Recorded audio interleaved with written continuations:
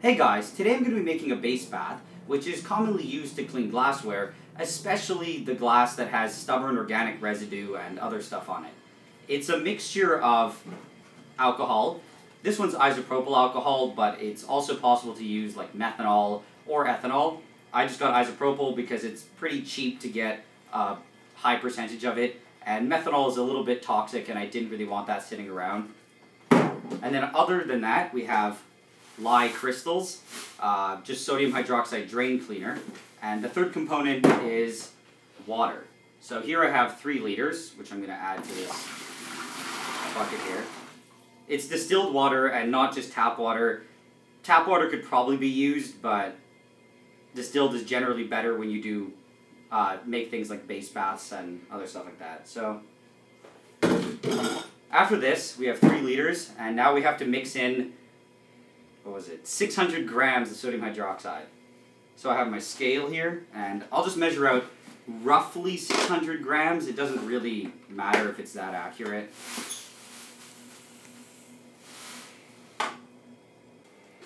And when we add it to the water, it's going to be exothermic, meaning it's going to generate heat. And because of that, we have to add it slowly. We can't all just dump it in at once. I mean, we could, but I don't really want to risk melting this plastic. So I'm going to sprinkle in, about half of it. And then use this spoon to mix it up. So I'll add the second half. It didn't get too hot here.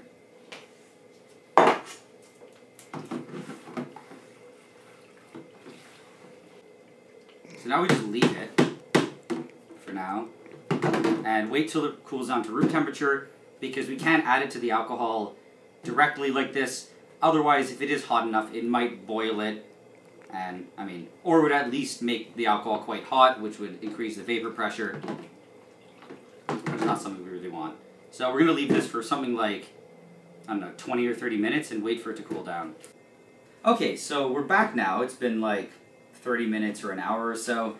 It's still kind of warm, but as long as it's not hot to the touch, that's good enough. So now I'll just move this aside for a second. I've got to get the bigger bin that we're actually going to be making the base bath in. And now we have to add all of the isopropyl alcohol to it. In theory, you can do it the other way around. There's not really a huge problem. You just usually want to add the base to the alcohol just to prevent some splashing and stuff. So anyway, I'll just start adding it all. Oh no. This is going to take forever.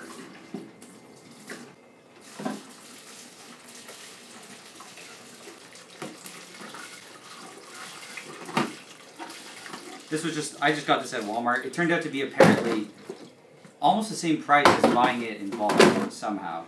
At least from the terrible sources that I found it at. Okay, so now we're ready to add the base to it. And this has to be done carefully to avoid splashing, but there's always almost going to be some splashing anyway. So, now we just add this in. Okay,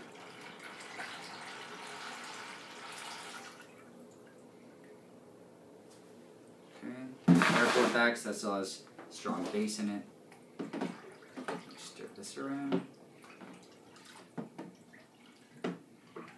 And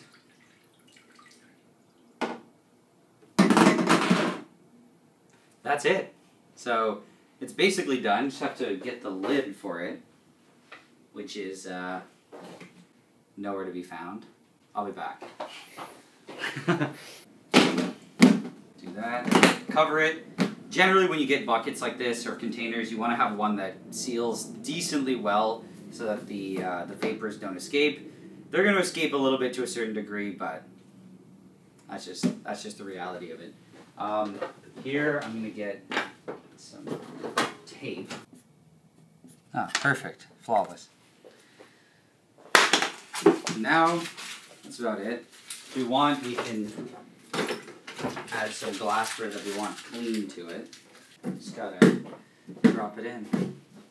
Some people recommend to use tongs, but just be careful and don't put your hand in it. Okay, so that's put in. Shut it. Once I touch the base bath, of course you have to take the gloves off. And that's about it. Base bath complete.